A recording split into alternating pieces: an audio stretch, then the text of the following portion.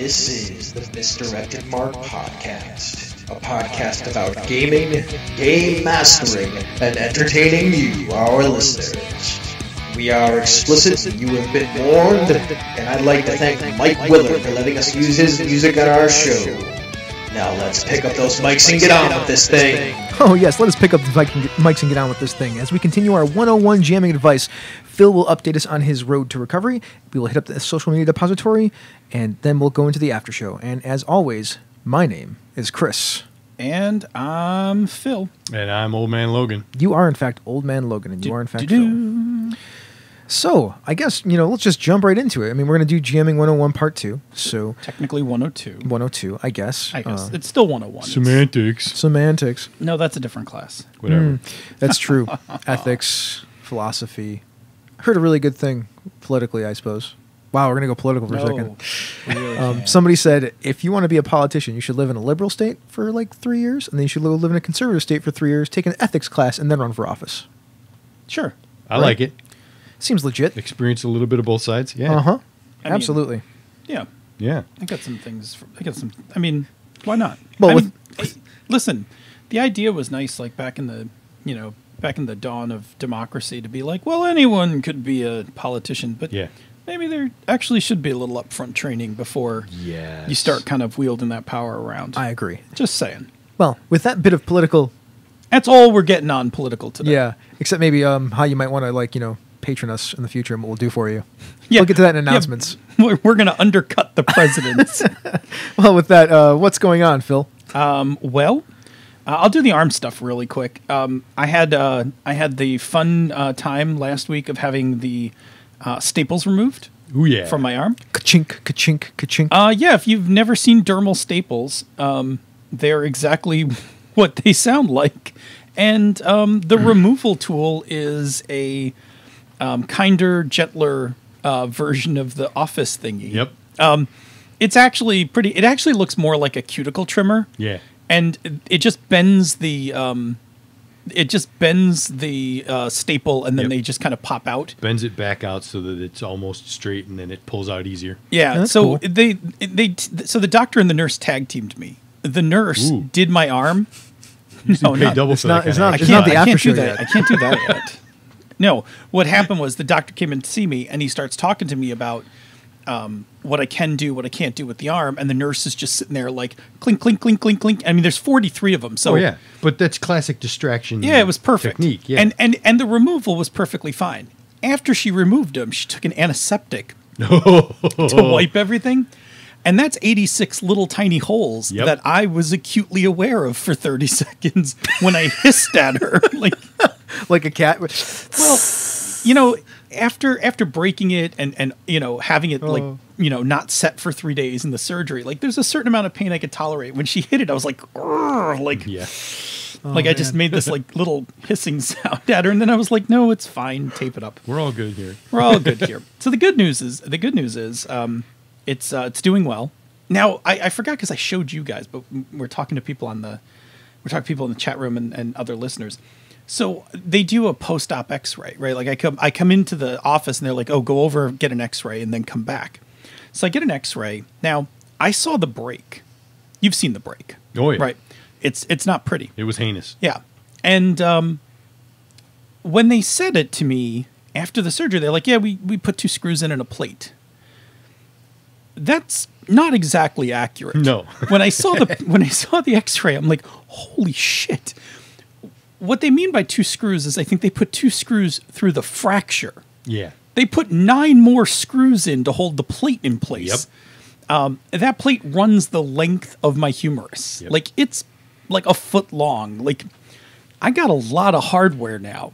I also now have a card that says I have a medical implant, so that You're I can a card-carrying member of the setting off the alarm. I am officially I am potentially setting off TSA stuff now. Potentially, because it's titanium, it may or may not. Yeah. On a body scan, it absolutely will show up. But on a metal detector walkthrough, may or may not. So when you die, who gets the titanium? The Earth. I mean, I It feel all like I depends. guess if they'll he's- fish it out of the ashes. Depends on if he's going burial or cremation. like I mean, like if you die before me, I mean, No, I figure you should probably give that stuff to your kids because they could sell it. But you know, Yeah, great. I got some other things they could have. The titanium, I don't know, but medical grade man. titanium. Anyway, so anyway, that was, and they also made me stop using my sling. That was the other thing. The doctor's like, stop using your sling, actually start using your arm. Nothing heavier than a cell phone in your hand, no weight bearing. it's fun to go out with Phil these days because he can't buckle his seatbelt. If I'm the passenger in the car, I can't. If Yeah. I drive, I can. Oh, there you go. Which I did. I went driving on Sunday, and it was fine. I can get in and put my seatbelt on. But if I'm the passenger, then yes, you have to put my seatbelt on. You have to click it for me. And then more importantly, you have to remember to unclick it so I can get out of the car. Yeah. Otherwise, I sit in the car looking awkward. Anyway, I did that. I watched some more TV. My daughter's birthday party was this weekend, so my parents were in town. That's kind of a wet blanket for getting anything done, like once my parents are in town. So I didn't do very much. Sunday, we did our session 0 for Urban Shadows. Yeah, we did. That was Sure actually did. a lot of fun. I really like the character that I came up with. And I was able to write on my playbook a lot more than I thought I would. My arm did a good job, and I was actually able to fill out most of my playbook. Actually filled out all my playbook and extra notes and stuff, so I was pleased with that. And then yesterday, I conquered my to-do list. So if you know me, and I'm big into productivity, being down for like a month means that like all of my to-do lists, all of my system was completely blown out. So I very slowly, over the course of a couple hours sitting at my desk, put all of that back together and got everything wrangled, and I feel a lot better. Like, I know what's being handled, I know what's not being handled, so I feel good.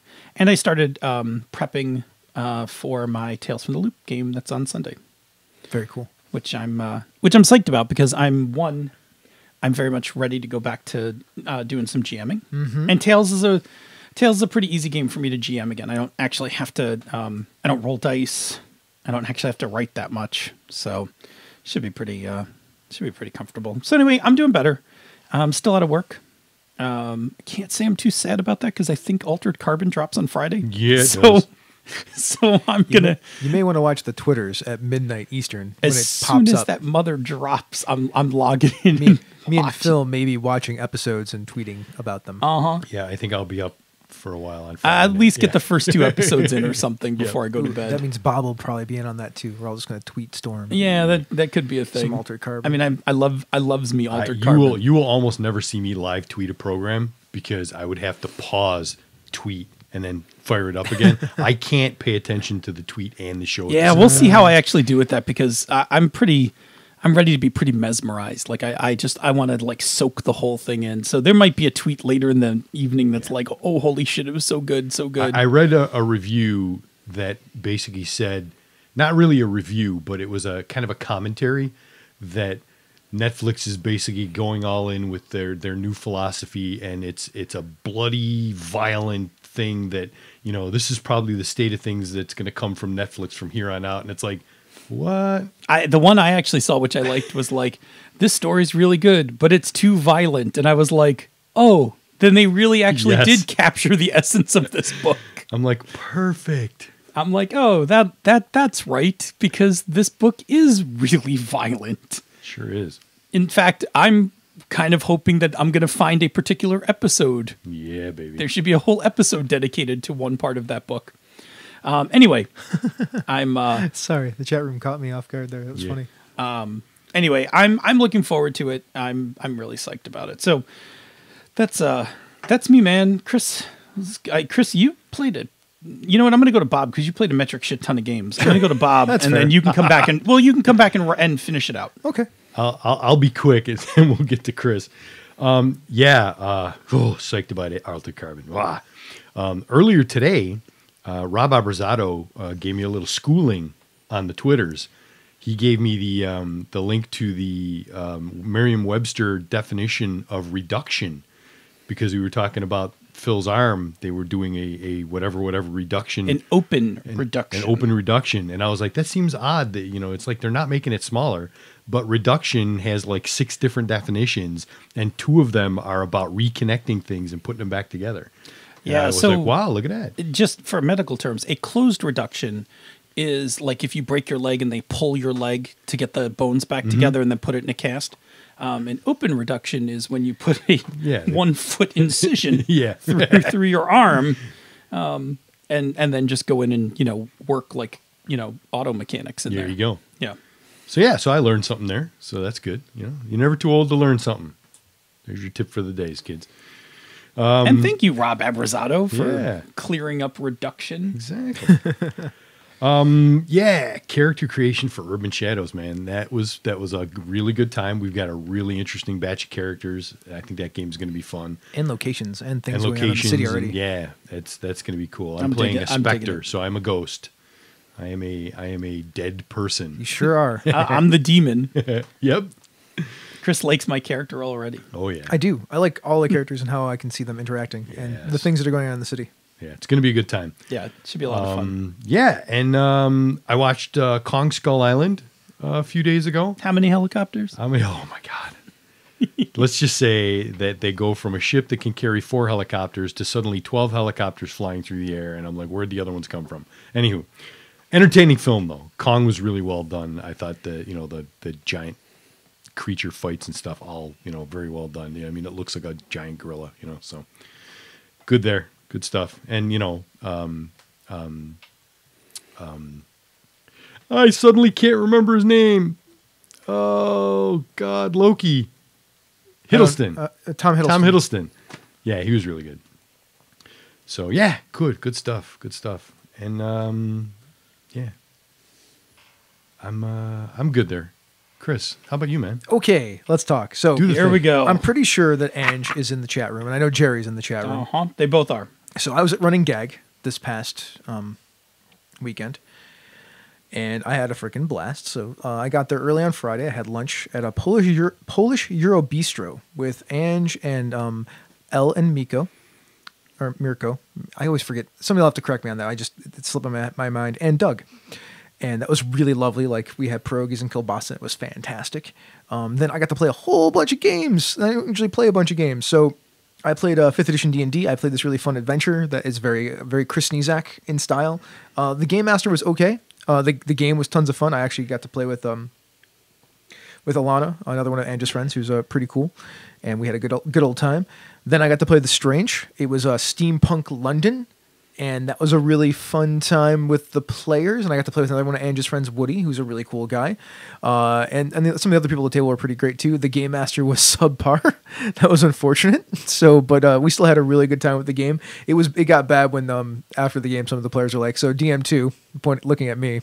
That made me sad. I was like, I didn't mean to be like that. But we still had a great time. Then I was hanging out with Jerry till like 2 or 3 in the morning. He was very kind and let me crash it in his room for the weekend, and we were just sitting around chatting. It was tons of fun. Then in the morning, I got to play Dusk City Outlaws with Jen Adcock running it, and Cindy Moore was there from Lake Effect Gaming. By the way, Jerry is also part of Lake Effect Gaming. So Dusk City Outlaws is pretty much the best heist game I've ever played. I love the mechanics of that game. So for those people who are not familiar with Dusk City Outlaws, we're going to take a second and talk about this game. You are part of a crew, and you are usually part of some sort of faction in town, be it the Circle or the Mummers or the Vespers, who are they're like a bunch of people who are noble-ish, but they don't like nobles. Mummers are obviously easy to figure out. The Circle is kind of like a bunch of Russians. There's the family. That's obviously the Italian mafia, and this is a low magic fantasy world that feels a lot like Venice, the city that you're playing in.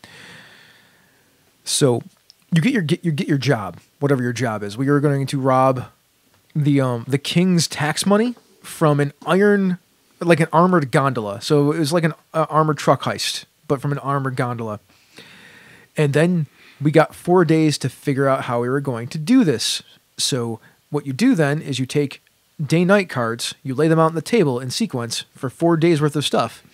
And then every day, or every sequence, every segment, you get to, as a group, choose to either do a planning phase or a legwork phase. And there's another phase called a drama phase that we never really got into. I'm not really sure how that works. I imagine it's something that the game master can insinuate, or when something really wrong happens, like you get one of those.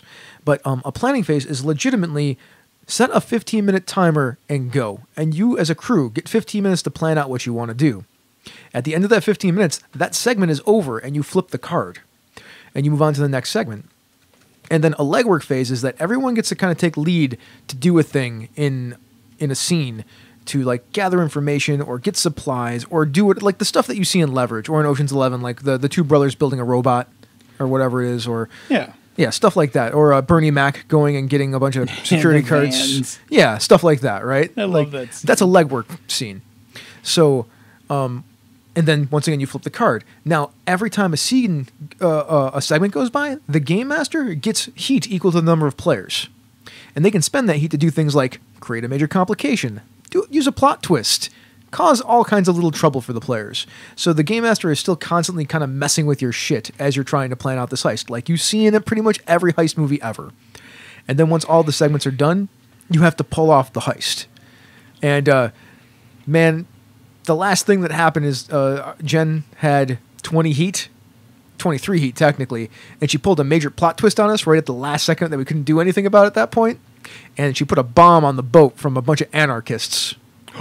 So then we had to deal with the fact that there was a bomb on this armored gondola that was going to wreck a good chunk of the neighborhood, and we had to, if it got jostled or if it got, dropped or whatever, it would just kind of go off, and we're like, well, no, now we got to deal with that on the fly. It was amazing. I really loved that game quite a bit. I really want to get my hands on it and play it. I won't talk too much about any of the games that I played, like I just did about that one, but that Dust City Outlaws is the shit. And Sean Maroon will agree with me. Dust City Outlaws is kind of the shit. Eldritch Horror Legacy with Jane Calvert. And Cindy also played that game with me too, and some other folks. So we had a really good time playing that. We got beat around the head by Yig for a long time. And as you do. Right. So there's this weird thing about playing Eldritch Horror. Like I like playing Eldritch Horror and Arkham Horror games like that, like cooperative games. Oh yeah. Because I like to swear at the game. Right? I'm like, fuck this game. Like this game, stupid game, stuff like that. Except the first time I did it, Jane was like, it's really not stupid. It's okay because it works like this. And I'm like, oh, I'm sorry, Jane. I didn't mean it like that. That's just how I kind of play these games. I'm not insulting the game. I just have to, curse the person curse the thing that's screwing us over. Correct, right? Like, I mean, that's yeah. I like to do that. So then, over the course of the rest of the game, whenever I would swear at it, and we would all make the joke of like, he's only talking about the game, Jane, not about you. Except when when Jane's legacy rules came into play, then I'm like, screw you, Jane. That one's your fault. And she's like, totally on me, and I love it. I'm like, all right. Somebody should have said language. Yeah, I know, right? Mo Tusino's in there. He's like, yeah, like swearing at board games, fucking co-ops cheat worse than video games. I said a bad word. Oh man, never gonna live that one down. Anyways, then I played in a LARP, a full LARP. I have never played through a full LARP before. Like, yeah, it was really cool. It was a freeform LARP. All the people were really great players. The person who put the LARP together was Elle, one of Angie's friends, and Miko was her partner, husband. I'm not sure. I know they live together in New York City. It was great. It was called The Voyage of the SS Luminary, and we were on a space cruise. A bunch of interesting, rich people on a space cruise. I was playing a musician who went double titanium record with my albums, and there was stuff going on, but I mean, I just played a character for like 2.5 hours. It was pretty great. But the thing that I really enjoyed about the LARP was the first thing that Elle did is she explained all like the rules. That there weren't really many rules, but like some of the other things, like how it was kind of work. And then she was like, safety is the most important thing. We do not touch people. We do not do all these things. We want people to be comfortable. And then she led us through a guided meditation, which was really fascinating. And it really calmed me down and let me like take a breath and get into character. And then we played. That's cool. And it was pretty amazing. I would really hope, like, not really a LARPer, right? Like me, that's the second LARP I've ever really been a part of. And it was a wonderful experience. I suppose, and then so that was Saturday night, and then I stayed up till like way too late, 4 a.m. with Ange and Alana, and Jerry was there for a while, and then Angie's friend TJ came by, and we sat up till like 4 a.m. just talking. It was a wonderful time. And then the next morning I played Cthulhu Wars, and then I skedaddled. Played Cthulhu Wars with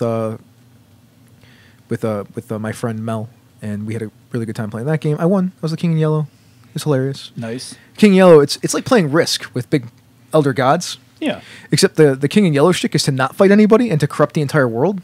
So you just run around using this corruption move as much as you can. Cthulhu Wars is a clever game. Like, I have to say that if you get a chance to play that game, I really, really quite enjoy it. It's actually really cool that it is a cool game because there's so much flash to it, as in those minis are amazing and all that, that, like, you know, you could run into the trap of, like, hey, this game looks amazing, but it kind of plays meh. So it's actually really cool that it both looks amazing and actually is fun to play. So the reason that it's really good to play is when the factions all play very differently. That's neat. The way that you play the game is, like, when you take an action, it costs you some amount of power that you've accumulated, but once you take that action, you still have power left in your thing, it just goes to the next person, and you just keep going around.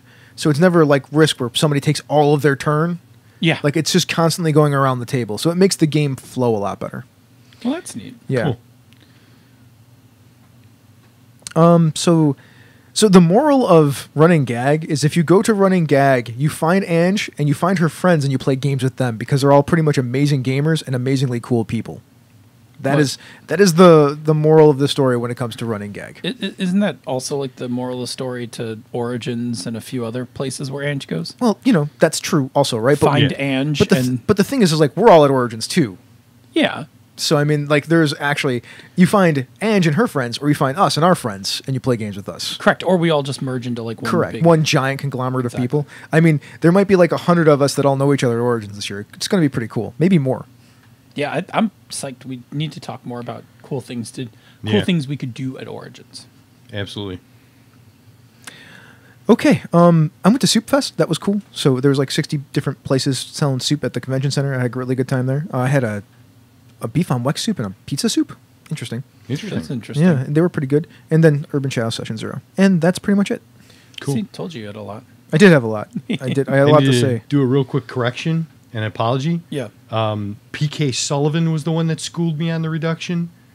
Apologies for getting... I somehow cross-linked him with Rob Abrazato for a second there. I mean, they both have beards? I don't know. Whatever it was... Apologies that I got it wrong, and yes, PK was the one who schooled me, and so there we go. I got to admit, it's not a hard leap to imagine PK being all knowledgeable about that kind of stuff. Not at all. Me neither. Very sharp guy. Yeah, he really is. Mm-hmm. Okay, a couple of announcements. First off, I just found out that Mo Tusino, if you're coming to Origins, he booked the place that we were at last year, the video game joint, the bar.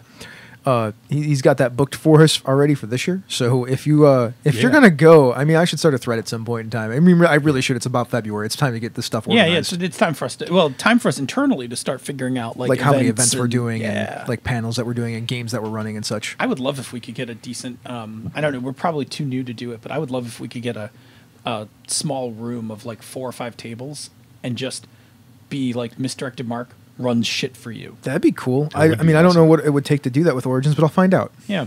I mean, it'd be neat because then we could all run our stuff together. We could put the banner up in the room. Could you put a note in somewhere? Thank you for me to do that. Appreciate it. Yeah. I will slack that. I mean, I see, I see Mo like, oh my God, I planned something before Phil. I mean, let's recognize Phil's been down for a month. Like, Phil's got you all had a chance to catch up. Oh, it's so cute. Phil feels so like it's not my fault. I can't plan. I've been broken. Yeah. Oh. I gave you guys a month to catch up. I'm coming up now. I'm going to come up fast. Oh, that's good. I would totally hang out in the Misdirected Market. Yeah. Oh, that would be a cool. The Misdirected Game Market. Yeah. I just think it'd be neat. Like, I mean, we just have like, we could do our own mini version of. Games on Demand? Thank you.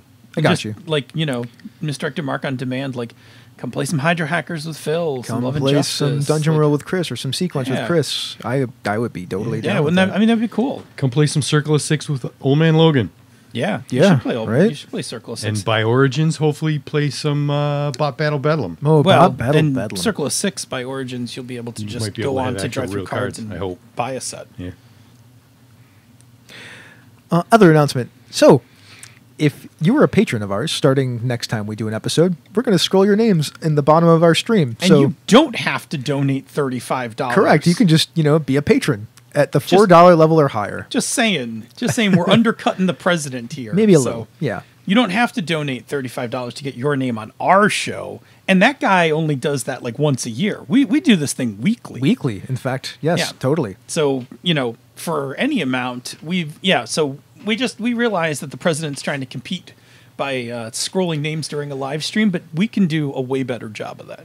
Oh my God, this is going to become a thing now. Like, I can already see people are already like, I'll run game demos in the misdirected market. You know what else we could do is we could have everybody, all the patrons, vote on us for us to do something, and then we could say, no, we're not going to do it. Yeah, pretty much. Yeah. That's accurate. Yeah, that's awesome. Yeah.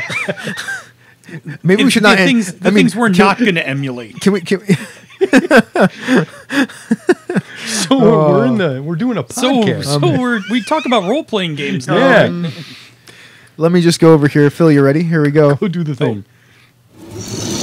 Workshop! New GM! Show stuff! Learn from us!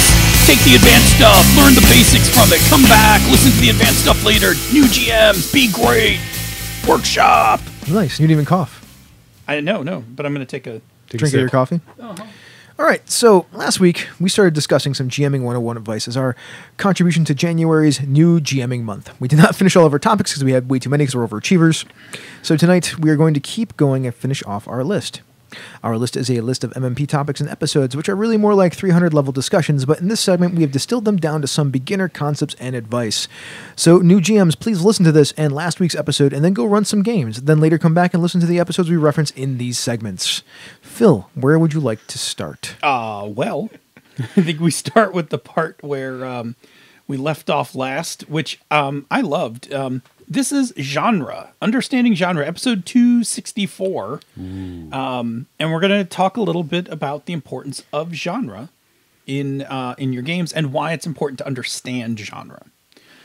So, from a high level, Chris, what is genre? Genre is a category of artistic, musical, or literary composition characterized by a particular style, form, or content. So, for instance, high fantasy is a genre, space opera is a genre, and Cthulhian horror is a genre. So, before we jump to the 101 tips, and just to kind of recap our show, what's the important part of this? Like, why should you be familiar with the genre of the game? Well, if you are familiar with the genre, you are familiar with the tropes then. And if you're familiar with the tropes, you have the building blocks to emulate the feel and tone of these kinds of genres. So that will help you emulate the feel and tone of the game that you're trying to run. Exactly. And especially if the game doesn't actually have mechanics in it that help emulate that. This is your shortcut and your backup plan for doing such things. Right. So, listen, here's the deal. We talked about this last week. At some point when you're GMing, you are going to hit a spot of the game that you are not prepared for. Players will always find a thing that you weren't expecting, and you're going to go off of prep and into improv land. Totally fine. And you will be smoother at your improv if you have good mastery of the tropes of the genre of the game that you're playing. That's true. Because you'll know what fits naturally into what's happening. So, all of a sudden the players take a turn down a different passageway in this cavernous dungeon, and you didn't have anything for that. And if you're, for instance, if you were playing Dungeon World, you might not have anything for that because this might be one of your blank spaces. It's true. But you need to kind of know what are the tropes of dungeon crawling in a natural cavern. Right? Absolutely. This might be a great time to introduce an underground river. Right? The underground river is a fantastic obstacle. So then you can also use that to connect your blank space back to some space that you actually already have that exists. Absolutely. But the underground river is a thing. Like we've seen it in film, we've seen it in story. We could put a rickety bridge across the underground chasm. Yep, there's that one. That's a fantastic one. And now if I couple that with something else we talked about from last week, system mastery, then I might know that, okay, well, I probably want to use some sort of agility check to cross said rickety bridge. Yeah. Or I might just want to roll have people roll my luck die. Yeah, depending on the game. Absolutely. So yeah. So yeah. So what's the 101 tips then that goes along with this? Yeah, so the 101 tips. the best place online to study up on genres is TV tropes. Now, as a joke, we always say set a timer because TV tropes. You can get lost. Yeah, TV tropes is so entertaining that you will lose your way in it and get lost, and the time will zip by. You will have no idea where you were. But if you go to the pages like action movie and you read the tropes of the action movies, like you'll start to catch on and make those connections. I mean, I love TV tropes. I can't get enough of actually TV tropes, and you can do it by genre. You can look up a particular movie. So like if you look at a particular movie, it'll tell you the tropes that are in the movie, and those are clickable. So then you can click the trope and go and read about the trope in all the other places it shows up. Like it's Rabbit hole. Well, that's it, right? Like it's a total rabbit hole. Like for instance, if you were going to run The Ward, the ash can of The Ward, the medical drama, and you don't know too much about medical dramas, Bam. and you didn't binge 15 seasons of ER like I did, and Grey's Anatomy, and a couple of other ones, like that's a thing. Like you could go there and look up medical drama and kind of figure out things like hotshot surgeon that always wants to cut their way through a problem. Right? Like that's a trope. It is a Right? trope. There's a trope about the hotshot surgeon that every problem can be fixed with a scalpel.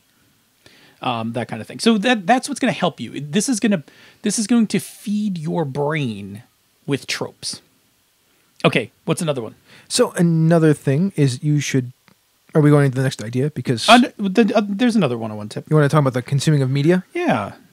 I mean, I thought you already kind of hit it. You're like, go watch. No, I was like, just go to TV tropes. Man. Like, just So the other thing you can do is the other thing that Phil did. If you're going to run your medical drama, The Ward, just binge watch all of ER and all of Grey's Anatomy and that show. I think that's not on the air anymore. The Code Black or whatever. It is. That was a good one. You know what? You want to got to dig funny? into the archives. You got to get you some Trapper John MD. Sure. You know what's really funny is there is a ridiculous number of stories and situations in ER that show up in Grey's Anatomy. I wonder why. I mean, there's only so. If you've told 15 seasons worth of stories, you've pretty much told every that's medical like story 300 possible. episodes plus of medical stories. Like, I mean, unless you're doing the Sherlock Holmes version, which is House, and I'm sure even some of those probably copied over in some way, shape, or form. Right, right, because House is a great House is a great twist on the medical drama because it's the Sherlock Holmes version of it, complete with the very unlikable Sherlock Holmes, and a random cast of Watsons. Although really, there's just one Watson. Yeah, I think it changes a little during the. No, what's his face? Yeah, he's his supposed to buddy. be Watson. That's good. I mean, he doesn't. Yeah, he does. He does lean on him like that. Yeah, that's actually supposed to be the dynamic of the show. Yeah. Anyway, tropes important, man. They really are. And tropes are fun. Here's the thing. So some people try to go out of their way to avoid tropes in games. Keep going, because I know this is where I always get to too. Because I understand what people are saying. You don't want to avoid the trope. You want to avoid the cliche. You want to avoid the cliche, but There's a difference. But embrace the trope because tropes are shortcuts, and they help people they help people acclimate themselves and attune themselves to the genre of your game. It's true.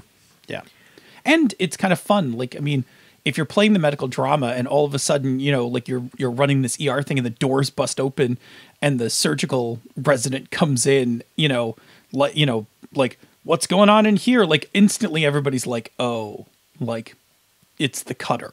Right? Like, and then everybody knows what to do, right? Like, by the way, Ange helped us out. It's Wilson. Wilson, yes. There you go. It's been a while since I watched House. Yeah, me too. So I just want to say real quick before we switch topics, Avi's like 15 seasons of ER. Here's the thing. I watched like 9 seasons of ER. And I watched ER in the beginning because when I was in grad school taking pharmacology, sometimes they would use ER as examples. Like on Fridays after the show aired, they would talk about like, why did they give him this drug? Why did they give him that drug? Anyway, I watched like 9 seasons of it. And then it came back on TV and I was like, I'm going to finish me the rest of this series. Like I stopped watching it and I was like, I'm going to finish these last 6 seasons because they were like, they compressed them and put them all on like over a month.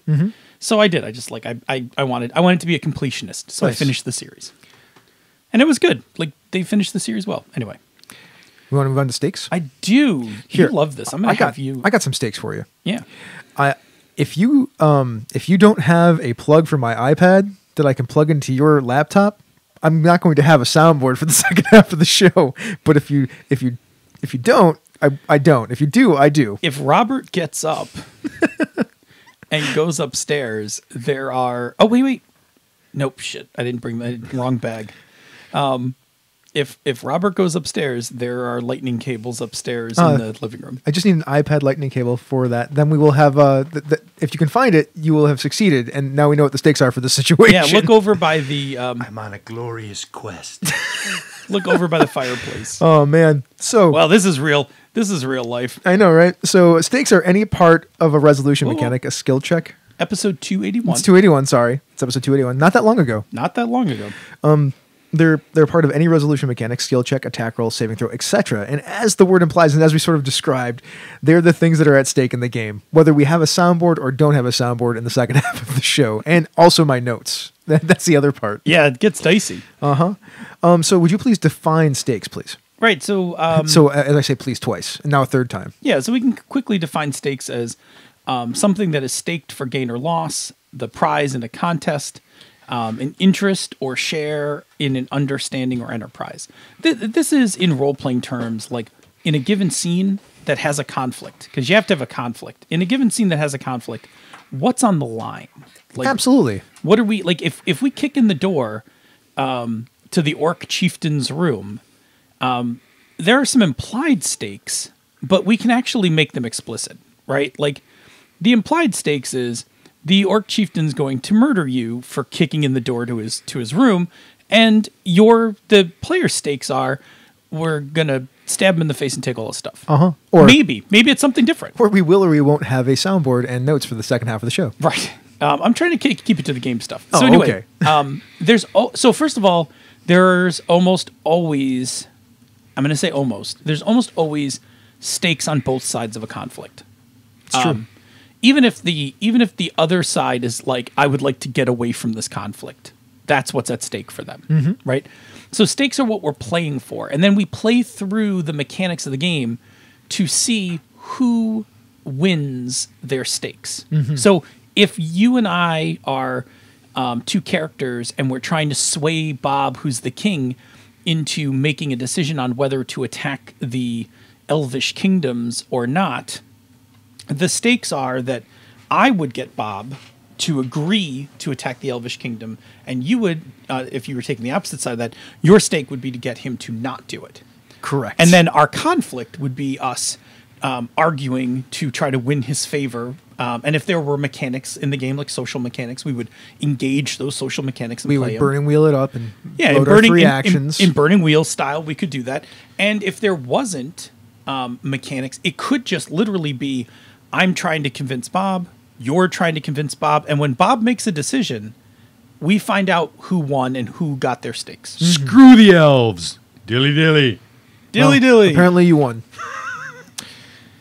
So, all right. So, from a 101 point of version, what's important about stakes? When you're in a scene, you need to make sure you know what is at stake. That is the first thing. Yeah, because if you don't know what's at stake, you don't really know where the scene's heading, and more importantly, you won't really know when it's done. That's also true. It's not so hard when it's a combat, because it's either kill them or be killed. A lot of times. A lot of times, but it could be one group is just trying to get the treasure. They don't necessarily want to kill everybody. Now else. we are changing the nature of the stakes of the combat. Right? We have put a MacGuffin in there. Somebody wants the MacGuffin. That is then the stakes for everybody are really, in some ways, depending on if everybody's trying to get the MacGuffin. Right. Because it could be for one group protect the MacGuffin, and for the other group get the MacGuffin. Yeah, and combat could be the thing that determines that, right? Like that, the actual engaging in combat. Like one side will murder the other. What's another thing? So sorry, I'm tangled up here. No, with that's extra okay. cords. You want to hit it? I got it. No, I got it. Okay. So here's the thing. So what we're saying is you need to know the stakes. So when at the beginning of a scene, think to yourself, do I know what's at stake here? And if you don't know for you as the GM, you should definitely pause for a second, check your notes. If it's a written adventure, whatever, kind of check and see if you can figure out what the stakes are, or kind of logic it out. And if you don't know what the player's stakes are, it is perfectly fine to just ask them. Yeah. Like, hey, what are you guys trying to do here? Like, are you trying to murder all the goblins, or are you trying to get away with the gold? Yeah, that's a good thing to ask, because then it'll help inform you for how you should be reacting. Right. Now, in the old school days, the more adversarial days, like, players would be remiss to actually give that information up to the GM in fear that it would be used against them. But we live in a more enlightened age. And so one should tell their GM what they have at stake, because it does help the GM craft the scene to put the things that are at stake in correct opposition. Because that's when stakes work the best, is when they're opposed to each other and we're struggling over.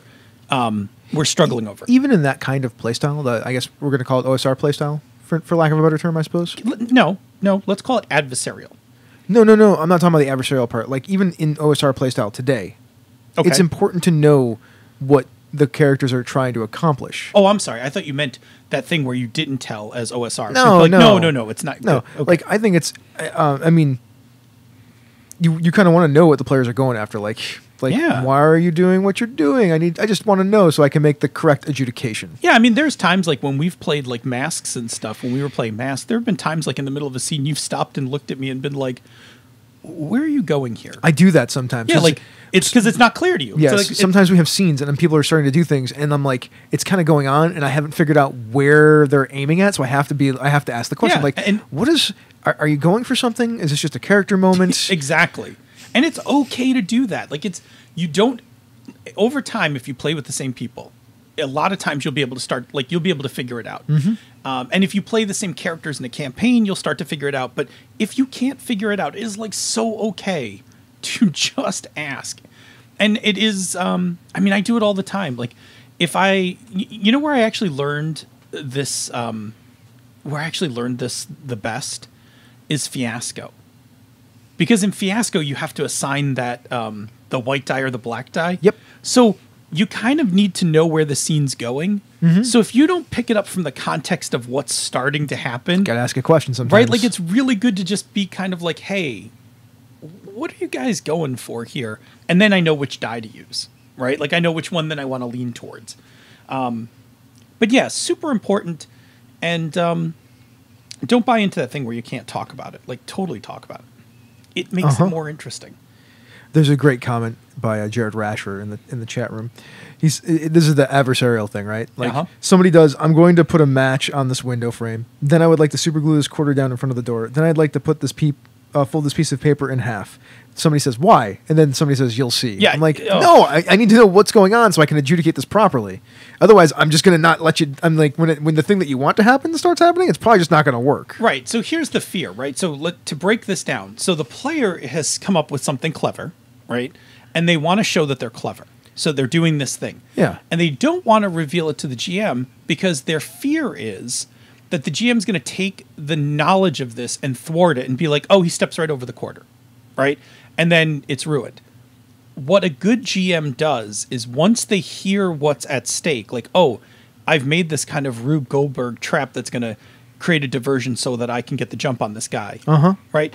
Then what the GM can do is, and this is, this is, I think, the way I like to handle it is I would be like, okay, if it's plausible that it would just happen, I'll let it happen. But most times I'll let the dice decide, right? Like, I may make an observation check or an int check, or like maybe he thinks you're up to something. Give me a deception so that you don't pull off like that you're anxiously awaiting for him to pick up that quarter, that kind of thing. And disdain decision, what is it? Don't make the decision, but let the dice decide. Correct. Yeah. That's why we have randomizers. Yeah, that's how you do that. Like, I can, and I have tools as a game master to reward you for being clever. Usually in games, I can give you circumstantial bonuses. I can do all that kind of stuff. Right, and I can use the mechanics to have my NPCs figure out or not. Like it, roll a perception check. Yeah, roll an intuition check. Yeah. Like, why is there a quarter over here? I see that match on the. I rolled a 27. I see the match on the windowsill over there. Right. I'm instantly suspicious. Yeah. Yeah.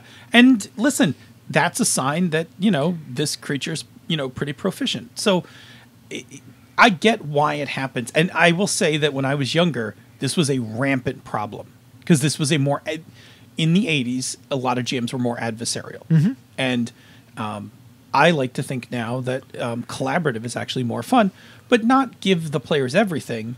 Let the mechanics bear that out. But, if you're a player, tell your GM. If you're a GM, don't be arbitrary and squash it. Let the dice decide. Uh-huh. I mean, that's actually kind of a tenet in a lot of ways of... in many games, it is actually now coded into the game, but not all of them. Like that emergent play idea? Yeah. Like the dice help things emerge. Yeah. Yeah, in fact, it's more interesting. It definitely can be. Yeah. So absolutely.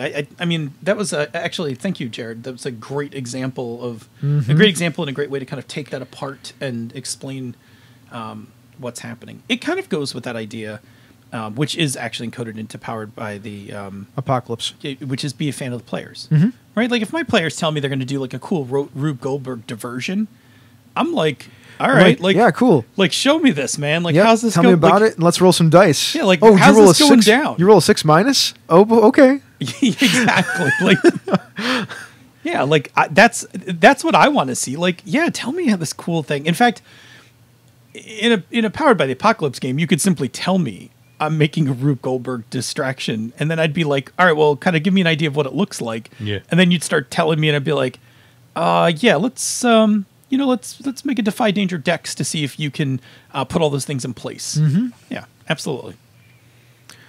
Coolness, man. All right, let's go to the chat room for life. But before we do that, here's another show from Misdirected Mark Productions, the Gnome Cast. Several gnomes from Gnome Stew get together and talk about a gaming topic and themselves a bit in an effort to avoid being thrown into the stew and to entertain you.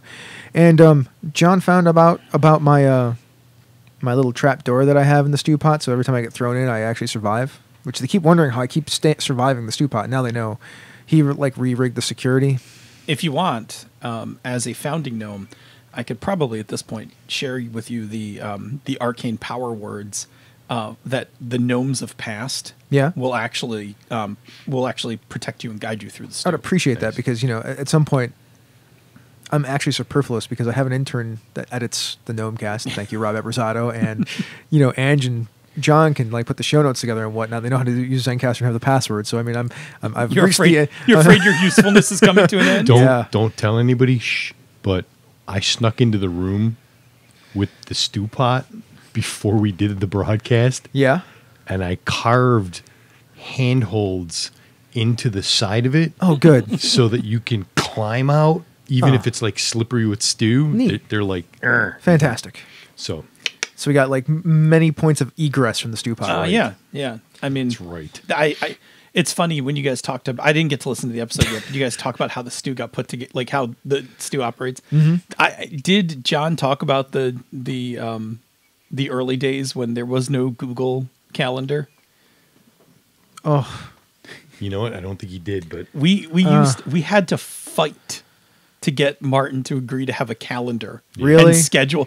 It used to be in the early days, people just threw articles on the site 5 days a week, no planning. It was one day we're like, why don't we have a calendar? Nah, it seems like too much work. Wow. Until we started posting 2 articles a day, and it was like, how about we have a calendar? And grudgingly, eventually it was like, okay, I guess if you guys want to have a calendar. Martin seems like the most chill, no effort. Oh, yeah. I love him to death, but yes, you could imagine my hyper organized whatever is having spasms, I very much enjoy working for John over there. It's enjoyable. Jared's great. I love John. good peeps. Cool. I love Gnomecast too. I got to be on again. I haven't been on in a while. Yeah. What else is in the chat room? Anything? Jared followed up his comment that spurred you into that part of the conversation with, as a GM, I want you to do awesome stuff. I may not want you to end the story with one single trick, but I want your plans to work, which that's Be a fan perfect. of the players, man. It's weird how we went from stakes into be a fan of the players as a thing that you should It's funny because we've never done a show or a workshop on being a fan of the players. Well, maybe we Might should do be an that too. Interesting one. Bob, can you pin that? I would love to do a be a fan of the players. Be a fan of the players. The first time I read that in Apocalypse World, I was like, holy shit, that's genius. And it wasn't like I wasn't. It just was really cool to actually have Vincent like just put into words like, why don't you just do this and it's okay? So, Zap Dynamic, and that's Eli Kurtz. Yes, it is. Of Jean Yu Hustle. Welcome back, Eli. Welcome back. I hope you had an enjoyable honeymoon. Yeah, really. Eli, in the chat room, do you mind telling us where you went on your honeymoon?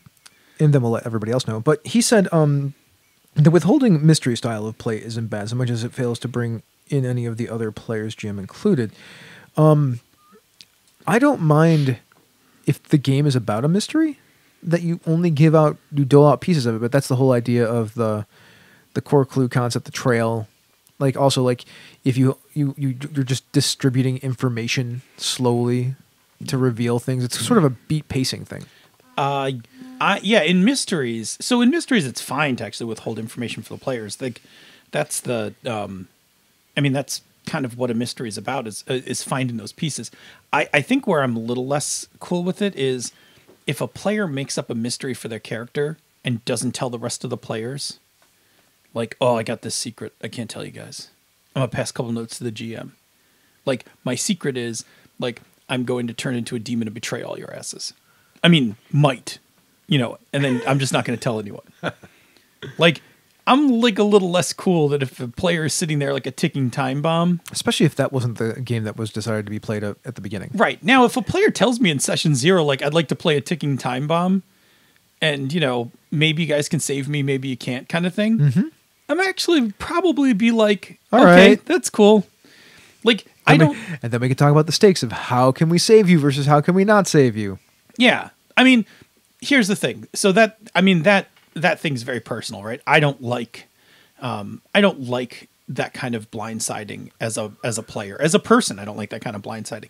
So I don't have a problem with betrayal in games when betrayal is a thing that's on the table. Mm-hmm. I have a problem when it's not on the table and it suddenly comes up. So if you want to tell me that like you want to play a Cylon and not know it, and you're not going to know it for a while in the game, like I'll actually encourage it. Mm-hmm.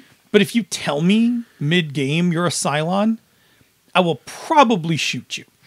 No, in fact, that actually, in fact, that actually happened in a game. Can I tell a quick gaming story? Do the thing. So back in the day, Bob ran this Palladium fantasy campaign, and it was terrible. It wasn't terrible. It was outrageous, but it wasn't terrible. And Gilgore played a changeling assassin, and changelings, for whatever reason, couldn't see in the dark. And I was an elf, and we were escaping through these caverns out from this wizard school, and I'm zipping through the dark caverns, and he keeps bumping into things, even though he looks like an elf. And I'm like, hey, what's up? And he's like, oh, nothing. I'm just clumsy. And I'm like, okay. And for like session after session, shit happens, and I'm like, I think he's a fucking changeling, right? And I'm telling Mike this, and I'm like, I think he's a fucking changeling. And so finally, we all had like horrible secrets, and we were all running from something. So we sat him down one day, and we're like, look, I think you have a secret you're not telling us, and you can tell us whatever. Like, I can't travel east, or I can't travel in the lands of the elves. Mike can't go west. We have to constantly go east because things from the west are trying to hunt and capture Mike. Like, whatever your thing is, it's okay. And Sean's like, nope. I'm just a librarian, blah, blah, blah. Yep. More sessions go by, and we're riding in a stagecoach. And Sean's like, he's like, okay, guys, I changed shape into a changeling. I'm a changeling. Now, we had already just fought like a previous session, like 5 changelings that like nearly fucked us up. So he turns into a changeling, and I just blew his ass out the side of I cast a spell, and it blew his ass right out of the side of the side coach. The stagecoach. I was like, motherfucker. Like, I shot him out of the stagecoach, flew out the stagecoach behind him, and was towering over him, hands glowing. Like, I told you, you motherfucker. Like, I knew you had something to hide. You could have just told us. Oh, like, man, that's funny. This is why you don't have player secrets. Like, nope. I was ready to. Don't have a problem with player secrets as long as we've agreed at the beginning that we're going to have player secrets. And if you have a player secret in the beginning, man, I will even help you. Because I will even pretend to not notice shit. Yeah, I mean, Absolutely. even if you don't want to tell each other stuff, like, that's okay. Like, as long as everybody knows that there's a thing, especially how those secrets will get revealed eventually. Like, is it really stuff that's going to affect each other directly, or is it stuff that's indirectly affecting the group because it's outside forces affecting from those secrets? I mean, timing-wise, if Sean had told us that, like, months earlier before the changelings had messed with us, it was probably going to be okay. Like, Yeah. But after the changelings messed with us and then he confesses to be a changeling, it's like, well, no. The reality is he should have confessed it when you and Mike came clean to we him. gave him the opening, right? Like, it was, it was a thing. But anyway, it was... It would have been a cool moment, too. Like, the group becoming more trustworthy of each other. Well, yeah, and it would have been like, oh, you also have a secret. Like, oh, Yeah. we do too. Like, great. We're all outlaws together. It's cool to be an outlaw. It's cool. It's cool to have an outlaw name. It's cool to have an outlaw name. Yeah. So anyway, it was a funny story because it was just, Maybe we should get back to the Yeah, actual- we should get back to the thing. yeah. All right. So, anything else in the chat room? Senda's going to rejoin us in a little bit. Yep, Sunda's off to put her kiddo to bed. Exactly. I don't know why all the listeners need to know that, but I'm going to tell you anyway. Yeah, we all There know. you go. we Everybody all else knows. Yeah, we all know this. Yeah. And Eli went to Costa Rica. Yeah, exotic Costa Rica. He slept under under some Trowler monkeys for 3 days. He said it was howler monkeys for 3 days. He said it was better than it sounds. Yeah, I could imagine. I'm less outdoorsy. I liked our trip, like all inclusive resort. Like that's my level of roughing it. Sure. I mean, I slept in a tent before. I don't mind. I've done it a lot. I mean, I've slept in a hammock outside and shit like that. But I mean, if you want to know the truth, like I like roughing it in an all inclusive resort. You like the glamp? Oh Not man, I even- totally would fucking glamp. Shit, yeah, man. Wi-Fi and a book and sit out in nature and like read and shit. I totally would do that. All right, let's talk about Spotlight Management, which is episode 282, which is the one right after 281. We must have been on a roll. We might have been on a bit of a roll, I think. So, Spotlight. When a PC is the, you color coded these, so never mind. No, I didn't color code these. I think you did. Oh, never mind. I probably just copied and pasted this from the old show notes. I My cut and bad. pasted this from the old show Oh, notes. fantastic. What the hell Wait, who is talks first? Do you talk first? Do I talk first? Do I talk first? Who goes first This is here? awkward. Anyways, now that we've made a joke about the show notes, we can proceed forward. Oh boy. So when a PC is at the center of the action in a given scene, so it's time to pick this apart. Right. So so there's a couple ways to look at this, right? Like the player character could be on the spotlight. Uh-huh. And it could be a subset. So it could be you and Bob are Uh-huh, off having a scene, put the spotlight on you.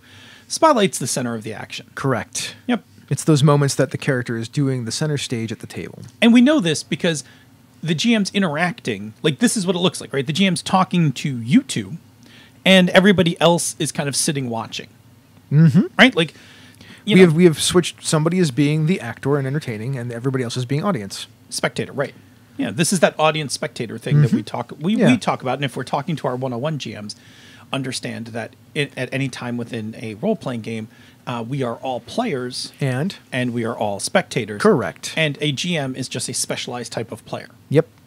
That is how we classify that. Be they referee, facilitator, adjudicator, whatever. Yeah, adversary if that's your game. Not recommended, but sure. Hey man, some games have that built No. into it where you can be adversarial because you have points that you can use to spend to be adversarial.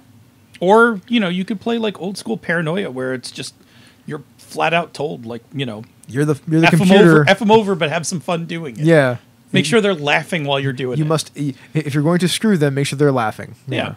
It's kind of the beauty of old school Paranoia. It's pretty lawless. Anyway, so that's what that's what it looks like. And we kind of know this naturally because turn taking is a form of spotlight management. It's true. Like even if you were talking about board games, like it's your turn, Chris, right? That like no one else is moving their pieces. No one else is rolling dice. It's your turn. Come on, initiative is a form of passing spotlight. Yeah, initiative is a way of actually organizing how the spotlight will be passed. Correct. Yeah. So, so the questions about spotlight then is, how long does a spotlight stay on someone, and how long does it take for the spotlight to get back to them? Yes. Those are really the two important things when we talk about spotlight. Is how long is it on a person, and when will it come back to them? Yeah, so let's kick it to the 101. Yeah, I think. Unless you want to talk about management first, but you just did, really. Yeah, I just want to touch on a piece of that. All right. how long the spotlight sits on someone means that the longer it sits on them, everyone else isn't doing anything. That's true. Right? So that's okay for a little while. And then the longer it goes, people start to switch. Remember, we talked about this in the previous episode. They start to drift in levels, in layers of the game. Right? They start drifting upward towards that personal space. Yeah, like, unless the people that you're spotlighting are being super entertaining. right. You know, like if the spotlight's staying on you and Bob's focusing all of his effort on you, in a little while, I'm going to start wondering, like, do I have any messages on my phone? Do I need to go, do I need to go run to the bathroom? Do I need to, like, I start to lose it. So there's a sweet spot for how long to stay on you before we move. There is, and it's hard to learn what that is, but What it's not, because a lot of people will say, well, I stay on you until the conflict is resolved. God, no. God, no. No, there are ups and downs inside a conflict, and it's in those changes in beat. Didn't we talk about beat structure last time? We did. So Yeah. it's in the beats of a particular scene with a character. The changing of the beat is a great time to pass the spotlight. And you can see that in television shows when they cut away, especially in soap operas. Go watch Yes. a soap opera. You'll see how that works. Yes, go watch a soap opera. Go watch a soap opera. It's a great way to see spotlight management. There's a thing where like a question is raised, then you cut away. Yep. A thing where a thing is revealed. The door opens and Raoul's brother is standing there. Then they cut Dramatic away. moment. Cut. Yeah. Yeah. So that's the importance of how long to keep a spotlight. The other one is how soon will the spotlight return. So this is the same problem. I've moved the spotlight from Chris to Bob, but now if it takes me forever to get back around the table, you start to drift again. And Unless, of course, you're being super entertaining. unless I'm being super entertaining, which is possible, but even if I'm being super entertaining for Bob, it doesn't necessarily mean I'm being super entertaining to you. I mean, that's what I mean. Unless the people are being super entertaining together to entertain Exactly. the table. Yeah, from the player perspective, if I can jump in for a second. Absolutely. Actually, we were just talking about this over drinks. We'll tell you in a minute. Yeah, Go ahead. but from the player perspective, when you're doing that spotlight moving around the table, you as a player should be a fan of the other players as Yes. well. You should be and as much as you pay can. attention to what they're doing in their scenes, and because not only will you stay engaged in the game, but you may notice something that you would have missed that may be a seed for something that you can use later. Stuff that like maybe sometimes you'll source the table. You pick something up and go, oh, that would go great for that hole I left in my backstory or whatever. And that all is better engagement at the table and real fun. There are certain games where, like, if the game is slightly adversarial, I try not to pay a sharp attention. Yes. Because I'm trying not to accidentally collect meta knowledge. So Yep. I may just kind of zone out a little because it's like, well, I really don't want to know what happened in that scene because I wasn't in that scene. It's funny. I always want to collect all that meta knowledge too, so I can figure out how my character will eventually figure that stuff out. My problem is I think I'm going to instantly bias myself. Like if I see it, I'm not going to be able to unthink it. So sometimes I fuzz out a little so that I can stay away from it. But if it's something like when we were playing Dungeon World, there's no reason for me not to know everything that's going on when the spotlight's not on me. So I'm like totally paying attention, right? Like I'm in. Also- Same thing with Masks. Like Masks was the same way. Like there's no reason for me not to know what's going on, so I'm just watching. Also, if you're paying attention in the Dungeon World game, you're going to see something crazy like a giant elephant that's flipping boats, or Man, Yeah. you never know what you're dead gonna, god showing up. you or, never know what know. you're going to see in that game. But anyway, Damn it, Bardic. but anyway, that's a good point. Like you really should, as table etiquette, you should be a fan of the other players and be supporting them by listening to their scenes. You shouldn't be like, well, the spotlight's not on me. Fuck off. I'm gonna where's my phone? I got I got some games to play or something. But yeah, so the other part of that is, so one, you're right, pay attention. Two, keep that spotlight moving, right? Like if you move it around to player, that's the important part. And as a GM, it's important to remember if you're not using a fixed pattern, like I'm going around, like I'm gonna until the next break, it's Chris, Bob, Jerry, Chris, Bob, Jerry, Chris, like that. Then you need to be cognizant. Like when was the last time I put the spotlight on Chris? Has it been a little while? I need to swing it over to Chris. That's a thing. Yeah. So we're going to get to the 101 in a second, but I just want to say this. Even experienced even really good GMs sometimes struggle with spotlight management. They do. It is an art form. The GMs who get a natural knack for it, you will know when you play with them.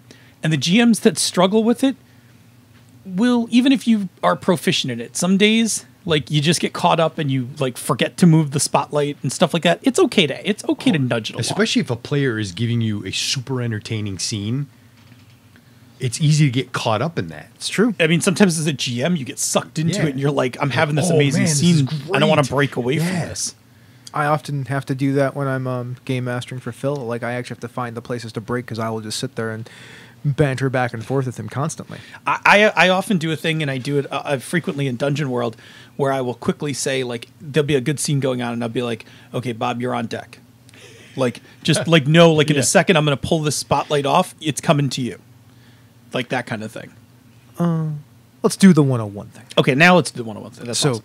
first thing, you do not want to spend too much time with a single character. Yeah, don't. It's not. It is a ensemble piece, and you want to keep making sure that you're moving the spotlight around to make it feel like an ensemble piece. Right, because the players will know. Like, subconsciously, players know who's getting the spotlight and who isn't. Uh-huh. And they will react to it. Like, if all I do is pay attention to Chris, eventually Bob's going to get annoyed in this game. Mm-hmm. Go ahead. Keep going. So the thing that you want to do is you want to aim at conflicts, and you want to try to recognize those moments where you can actually cut away or put somebody in danger, or usually it's a die roll that works well in Powered by the die roll's a great Apocalypse. one. Or whenever a move is triggered, like after the move is resolved, then you move on. Do you like the die roll, like make the die roll and then break away, or do you like don't touch those dice, when I come back to you we're going to roll and find out what happens? I do both, but I prefer the first one more because usually the first one will give me an idea some of narrative what you're coming fuel, back to, and then I can kick it off to somebody else like, oh look, you're in trouble. I mean, you did a thing, but you're in trouble. Hey, you, what do you do about the fact that he's in trouble? Plus in PBTA, a 6- means, hey, I'm going to just take that and not put it on you. I'm going to swing it over to Bob. Or I'll put it on you real bad and then put it on somebody to save you. Yep. I'm tired today. I don't know why. I don't know. You're doing fine. Somebody just noticed. Said, wake up, somebody Chris. said, wake up, Chris. I don't know. We had a pretty chill dinner. We did. I've been yawning since we started recording. Did you? Anyways. That's really the first one. I mean, you don't have to rush it. I'm actually guilty of rushing sometimes. In fact, playing with Tom Flanagan, the Knights of the Night, they tend to linger more on player character scenes to let them chew the scenery. Yeah. So, well, you're a smash cut guy, though. I'm totally a smash cut guy because yeah. I tend to run pulpy action games. Yeah, so, I mean, I'm actually used to this because I've played a lot of games with you. Mm-hmm. Like, when action heats up, you move the spotlight very quickly. Yes. I suspect when we play Urban Shadows, It'll be a a little more less. lingering. And Yeah. it's also because I've been playing games with, like, Tom and Yeah. Brett and Emily, and we tend to, like, they've been running, and they linger a little bit longer than I tend to.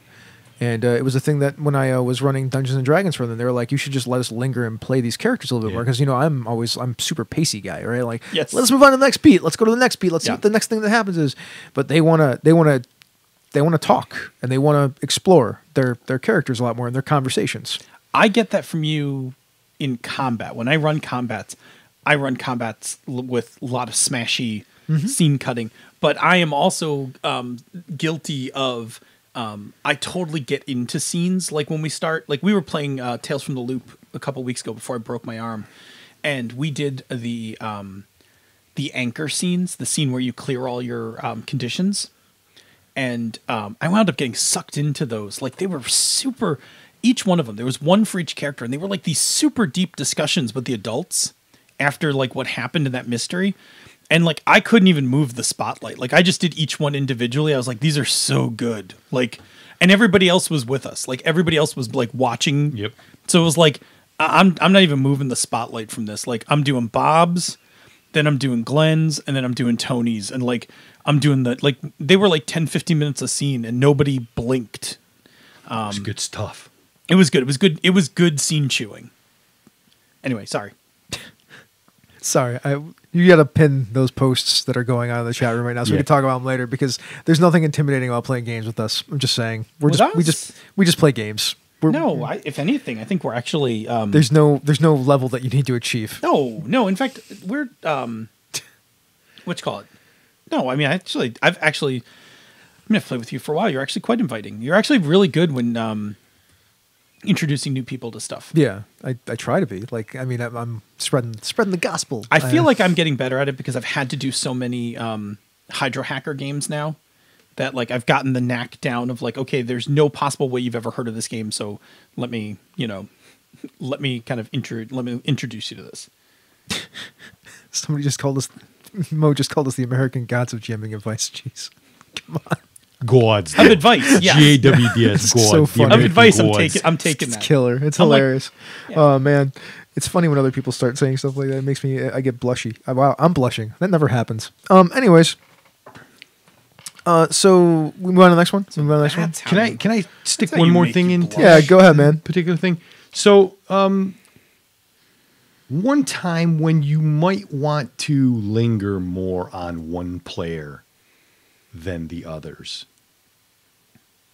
And that would be if you've got like a noob at the table who's not like, who's tentative maybe. You might want to linger there a little bit to try and draw them out on occasion, depending on the type of player. If you know what Yeah, they're, let's talk about that for a second. Yeah. So what you want to do is you want to push at them now and again, see if they're comfortable, try different things with them, give them very deliberate choices. Yeah. Then they can do things and sometimes give them more open choices so that they can make some stuff up. But really, you want to really try to focus down on them if they're really uncomfortable with that stuff. I know because I've had many new players like that at my table. Also, when you want to spotlight somebody like that, if you can spotlight them and it's supposed to be more of a dramatic scene, put another player that you're comfortable with and you trust in the scene with them so that they can talk to them, and then it can be a duo scene. You're actually getting two people spotlighted at the same time. Right, and you'll know when a player's uncomfortable with a spotlight because they'll do or say whatever they think will get the spotlight off of them. Right, so if you ask them like what they're doing, they might say something like, checking my backpack. No, they don't want the spotlight then. Right, like they will try to give you subtle clues to try to pass off the spotlight. And sometimes it's a matter of just understanding what. So not everybody wants the spotlight for the same reasons. So if you can also incorporate what they like maybe the character likes to support other characters. So like Chris said, it's better to spotlight them in a scene where they can help somebody else. Like that's useful. That takes actually a little figuring out. And sometimes it just requires you to actually go talk to the player. Mm-hmm. And some players may tell you like, I actually don't like the spotlight. Like I just like I like coming like watching everybody else and like I like doing my part and smashing up a few goblins or something. Yeah, that's fine too. And then you're like, oh, But then you know what they want. yeah, oh good. Then I won't force you into the spotlight. Yeah. All right, let's talk about the GMPC episode 210. Dun dun dun. Whatever. A character that is controlled by the GM is part of the group that are known as player characters. They are basically essentially a player character like everybody else. Okay, so let's clear this up for our 101s. As a GM, you are going to have many non-player characters or NPCs. And these are the characters, the shopkeeper, the orc chieftain, whatever that you play. The GMPC, as Chris said, is very specifically you have chosen to play a fully functional character like the other players. Or a character that was an NPC has evolved into a fully functional character like the PCs. And by fully functional character, you have stats for them, they have hit points, whatever. Like they are bound by the player mechanics. Sort of, kind of, mostly, yeah. Mostly, yeah. I mean, to be fair, they should. If you're going to make them a character. Well, I mean, this is where it goes horribly wrong, right? Like, well, you could pull a stat block. I've seen people pull like a stat block guard or a hobgoblin, whatever, out of the book, and that's the character sheet. well, that's okay. Then they're at least bound by some. They're bound by the rules in some way, shape, or form. Yeah.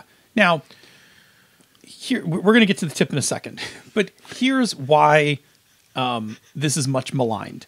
And we will say, if you go listen to episode 210, you will find out why we actually make a case that it's not as bad as it sounds. The reason people don't like this is that when it goes wrong, and that is when the GM falls in love and becomes a fan of the GM PC and spotlights it more than the PCs, this then becomes a real problem. Like GMs, please do not do these things. right, if your character is more competent or more useful than the players in the party, you have done this incorrectly. I agree. And And even if they're on par with the players, if you spotlight the GMPC more than you spotlight the players, you are still doing this wrong. You want them to be a part of the group, not better than the group. In fact, or more prominent than anybody else in the they're group. They're best when they're the supporting characters in a group. They can be. I mean, I prefer to. I like them for. I've been uses. doing it for such a long time. You know, I mean. No, but I like them for I personally like them for uses. Like, to me, a droid in a sci-fi game is a great GMPC. Right? They know a few things. They got a few Sure. I can open that door. They have some knowledge. They're trucking around with the players. But, like when the gunfight starts at Bespin, the droids just roll away. Uh-huh. And here you go. Check it out. Your GMPC should fill some sort of role that maybe the player characters don't necessarily have in their group. Right. In And a lot of not ways. all of them. And not all of them. And as you are constructing these scenarios, assuming you're constructing your own scenarios and adventures and whatnot, the parts that the GMPC might be useful should be pretty rare. Uh-huh. Yes. I think when I ran Iron Heroes, which was my most active GMPC, one story, it was more than one session, one story had to do with his backstory. Mm-hmm. And even then, the player still actually defeated the thing that was that was haunting him. He was also around for a while at that point, right? Oh, yeah. So he was cared about by the other player characters. Oh, yeah. Yes. I didn't spring his backstory for 2 whole arcs, So, and then did his backstory. Hey, GMs who are thinking about this stuff, you want the player characters to actually enjoy your GMPC first. Like, they have to like him, Yeah. or her, or whoever they are. And honestly, you know what it was good for? The characters traveled a lot, so they didn't have any there weren't a lot of reoccurring NPCs. So the role, because it filled a tactical role, because it was obviously it was Iron Frontline Heroes. fighter, yeah. But the other thing it really filled for me was it gave me a consistent NPC to engage in scenes with them. Yeah. And that was, to me, the most fun. Yeah. The actual playing the combat was amusing, but what was really better was where in between fights I could interact with the players and talk to them and ask questions and stuff, and we could have that kind of we could have the more dramatic scenes. So here's GMs out there, 101 tip thing. What Phil just said is actually one that we don't have on the list. GMPCs are great for being able to insert yourself into play, to have conversations with the player characters, to ask them questions, to see how they feel without it being metagame. Yeah. Mm-hmm. If you want to play in the character level a lot, that's the way that you play in the character level a lot. Yeah, and then just tone everything else back on the GMPC so the players aren't threatened. It's a great way to inject yourself. Now, if you're playing in a place where you have a base of operations and the that players are works always great. coming back, you don't really need a GMPC. You can VM. just have a couple of really good reoccurring NPCs. Uh-huh. But in Iron Heroes, those guys just wandered. Yeah, They're so all over the place. They traversed the it continent. was about going around and fixing problems in the 5 corners of the world, or 5 corners of the Exactly. land. Yep. So it was good to have a GMPC to be my connection to them. And we do have a full episode on this, so we should probably just move Yes. on. And time to give the 101 tip. Yeah, Yes. well, I gave one of them. The 101 tip. Don't do this right away. Yes. Don't. If you hear this and you're like, oh, that sounds like a cool idea, and you're just learning to GM, don't. There'll be time. There'll be a future campaign. You can try this out. It's not a 101 thing. If you want to learn how to act, use NPCs. If you want to learn how to do voices, use NPCs. If you want to learn how to get your characters in there and try different things, use NPCs. In fact, it'll be better because you can try a bunch of different things. Indeed. All right, what's in the chat room? Oh, the chat room was chock full of stuff on this one. So Jared said, and when we were talking about the cutting, so you hit the zombie over the back with a container of accelerants while it is on fire. Give me a kick some ass. That's a 5. Let's cut back to the parking lot. Uh-huh. I mean, sometimes they'll tell you, in when you're learning PBTA, to cut that spotlight on a 6 so that you have time to think about what move you want to make. Yeah. Really, I'd be like, let's cut back to the parking lot. Hey, Bob, you're in the parking lot dealing with this vampire, Yeah. and there's a giant explosion from a block over. It distracts you. then the player character who was just hitting somebody over the head with a gas can full of accelerant is like, oh no. Like, there you go. Yeah. Mo said he's been thinking about trying to play with us at Origins. 60% of him is really hyped and wants to play a game with the MM crew. 40% is scared to death to play a game with the MM crew because he doesn't think he would live up to our level. One, we're not that intimidating. Two, we might not be nearly as good as you think. Yeah. Like, And what's that thing about never meet your heroes? Well, if you meet them, just kill them. Yeah, exactly. No, and the other piece is I actually, and I can say this about you, and I don't know if it's true for me, but you actually do a good job of actually bringing out, bringing players out. Yeah, I mean that's a thing. Like, I don't know. It's something Yeah. I've tried to do for so long. So. Yeah. So no, you should by all means play with the game. With us. Plus, I mean, I'm pretty much just assuming that most of the people that are in this chat room that would come and hang out with us are just amazingly good players anyway. Oh yeah, absolutely. But if not, I'll help. I mean, Yeah. I haven't met anybody from the community who's not. So. I think here's the thing. A good GM, and I guess this ties into the one-on-one thing. When you're first learning, you're basically trying to master juggling all of your shit, right? When you have mastered that, a good GM knows how to actually bring out good play in players. Yeah. Like, a good GM will find out something a player likes, will figure out how to draw a player out into a scene, will help them. And I think, as you become a more experienced GM, that's the thing that you learn how to do is, you've got your shit covered. You can improv, you can do voices, you got, your tropes and all that stuff. The next part is, what can you do to make players, it's the entertainer part. What can you do to make this enjoyable for that player? Mm-hmm. Yeah. Anybody who might feel intimidated or anything like that by coming and playing with us, don't be, because if you're going to sit down and play a game with one of us, at the table are probably going to be a bunch of us too, and we're all just going to help each other and have a good time. Absolutely. Yeah, we'll have a good time. Trust us. Because you're not just going to be playing with me as the game master. That's I facilitate fun. Yep.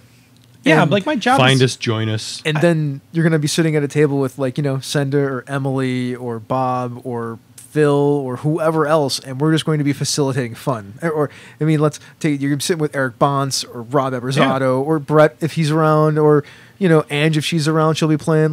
Those are the kind of people that are going to be sitting at these tables playing games with us. I mean, my goal when I sit down to run a game is it's not for me to run my shit well. It's for you to have a good time. So, that's my job. My job is to entertain you. Uh-huh. So I'm going to do that. My job is really for us to all entertain each other. Yeah, absolutely. But my job as the de facto head of the table, right?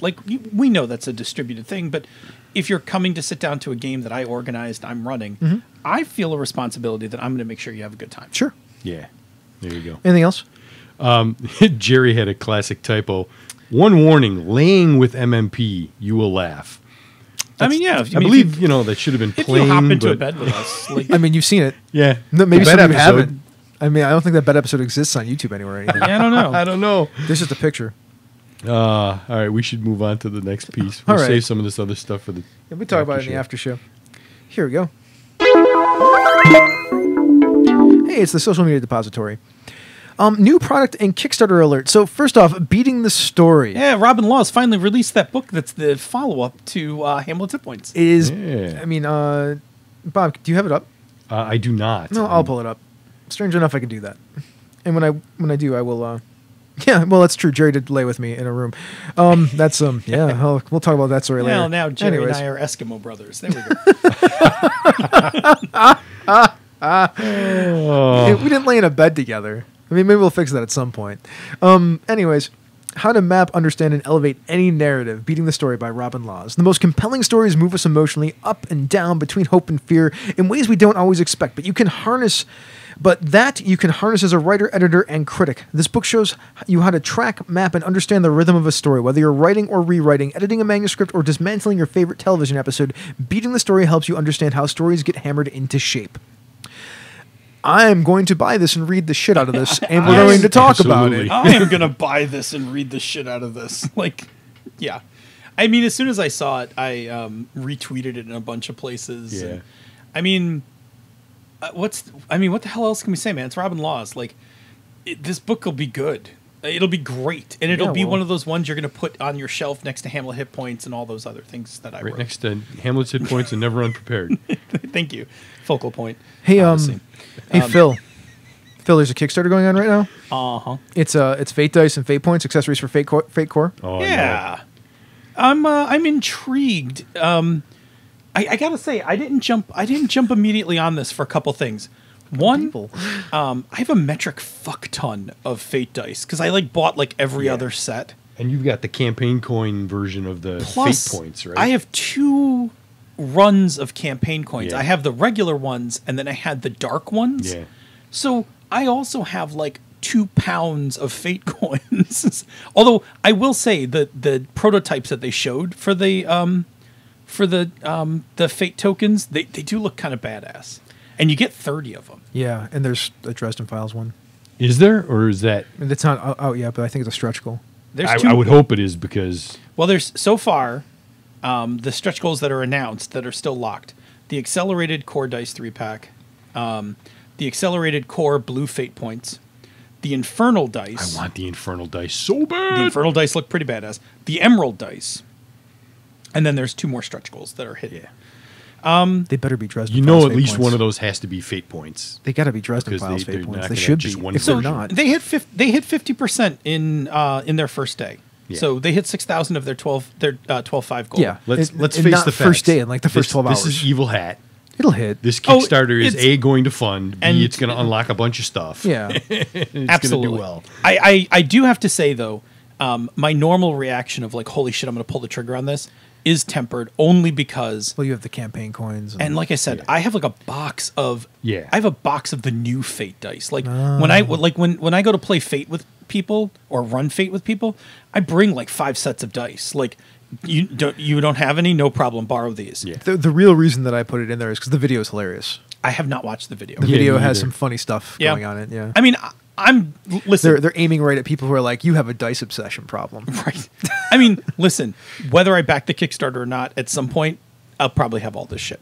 And I like their Fate dice. The sets I have from the original Kickstarter are awesome.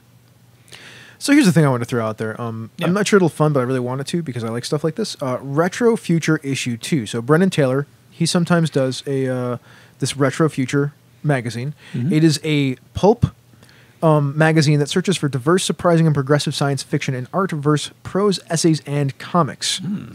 So that's the kind of thing it is. It's got only, by the time you hear this, there's only gonna be 2 days left. So, I mean, it's not anywhere near its funding goal. Unfortunately, it's at not. 470 of 2,500. But I think that's it's too bad. I think it's pretty cool. These are kind of projects that I like to look at times and talk about. I'm interested in what his what the strategy was of going Kickstarter over Patreon. Maybe so he didn't have to constantly do it. That's possible because this. Yeah, I mean, it's- and maybe this Kickstarter's is one and bigger. done. Maybe this is bigger than what you would put out in a Patreon or something Yeah. when they do Codex or something like that. Because this sounds really good, and the list of people listed in it sounds really good. And I'll be honest, I'm kind of not backing too many Kickstarters right now because I'm saving up. One, I'm heading out to Genghis Khan in Denver, but then following in March, we're going to Breakout. So I'm kind of holding on to my cash a little until the spring, just so that I have enough, I have enough buckage to get to my cons. But this does look good. Oh, if it doesn't go, I hope it comes back in another form or something. Yeah, me too.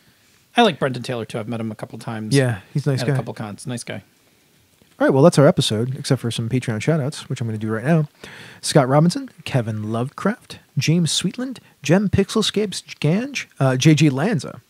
And I wanted to mention a couple of the court members. Steve Farrell, the Knight of Layers, GM Gerrymander, the Lord of the After Show. Whoa, that's an important title. I know, right?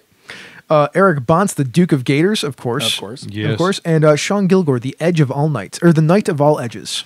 I think it works either way. Yeah, the Edge of All Knights. Yeah. The Knight of All Edges. There we go. Thank you all so much for being our patrons. And those last people, remember, if you're a $10 a month or more patron, aside from getting all of the other goodies that you get for doing that, you get a title. So we give titles now. We can do that for some reason. I don't know why. We have our own little kingdom. Yeah, because we saw. We'll get you in there, Mo. And Mo Tusino. I'm just going to give Mo Tusino a patron shout out. Why not?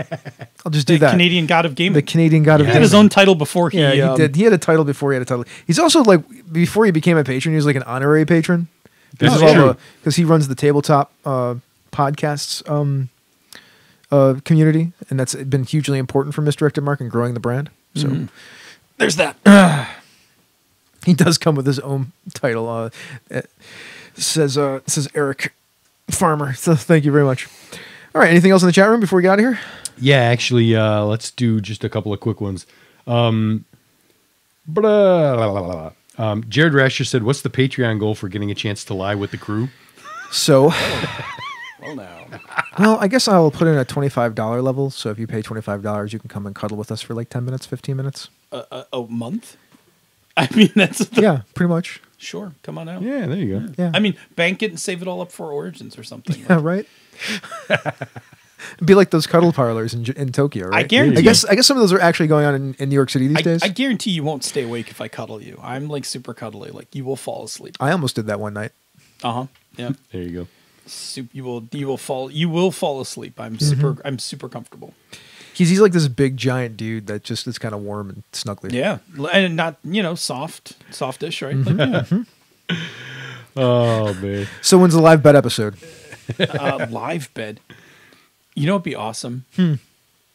Okay, hear me out. You realize I have a sleeper sofa in my living room. No, I know, but hear me out. What if we just brought a queen size air mattress to Origins and just And just some sheets and a couple of pillows. and just for the actual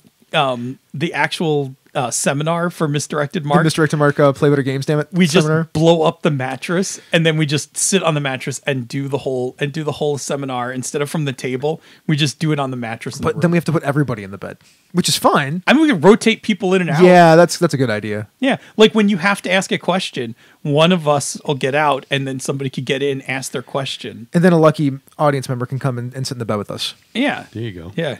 This is fucking I ridiculous. feel- Mo says $5 a mattress. I feel like Origins will. I feel like Origins will be mad at us if we are doing that. Oh man, I feel like Origins will be like, this is skirting all of our policies. it's what? Origins will be like, I can't prove this is wrong, but I'm sensing there's something not There's right. gotta be. I mean, it's all consensual, right? I mean, yeah, it's gotta all be consensual. Like nobody has to do it. yeah, Yeah. no, of course, nobody has to do it. I mean, in the absence of that, I sit in the bed with Chris. There you go. There's some good stuff in there. Rob Epizzetto, patron level X guest host the show, patron level Y guest host a bed episode. There you go. Oh man. All right. Well, Yeah, we everyone, should thank you after so show much this for thing. listening. If you are free Tuesday evenings, 8:45 p.m. Eastern, 6:45 p.m. the Queen's time, come join us live on Twitch. Enter our amazing chat room for life. Be ridiculous and hilarious and make Chris laugh, and occasionally ask us a few questions about what's going on in the show. Okay. If you cannot make it to the live show, check out our podcast each week wherever you get your podcast, and take a listen to the other shows on the Misdirected Mark Network, such as Down with D&D, Threats from Gallifrey, Advantage, Insight, Pandas, Talking Games, Cyber Speaker, Darts, Enjoy the Gnomecast, the Wee Paws, and House of Friends of the OSR. Oh yeah, and Jang You Hustle. And if you can and should also check out some of our brother and sister podcasts. She's a Super Geek, The Knights of the Night, and the always amazing Gaming MBS. Then, after you have cuddled up with us in bed, ask us some questions, leave us some feedback. You can reach us on email directly, Chris@misdirectedmark.com. That's me. Phil at misdirectedmark.com. That's Bob at misdirectedmark.com. Check out our Facebook group. Hit us up on Twitter. The show and the network are both under @misdirectedmark. I'm at DNA Phil. He's at Robert M. Everson. And as always, Chris is at The Light 101. Where you can get your smooth jazz, postmodern jukebox, and other kinds of music like once a week. There you go. And then, of course, thanks. I was just getting there. And then, of course, please check out the king-size mattress of our social media empire, our G+ community. Oh my lord, the show Yes. is going in such a Hey, bad direction. Towards If you the like end. what we do here and on the other shows in the Misdirected Mark Network, you can support our Patreon campaign at patreon.com/MMP. Patrons get access to the after show, pre-production show notes, musical parodies, the Pandas Talking Games bonus outtakes, and other special releases. Well, with that, this has been a Misdirected Mark production, which is the media arm of Encoded Designs, which is not the cybernetic arm of Phil Vecchione, but could be. Mic drop. Oh, we out. Oh, he punched it with the left hand!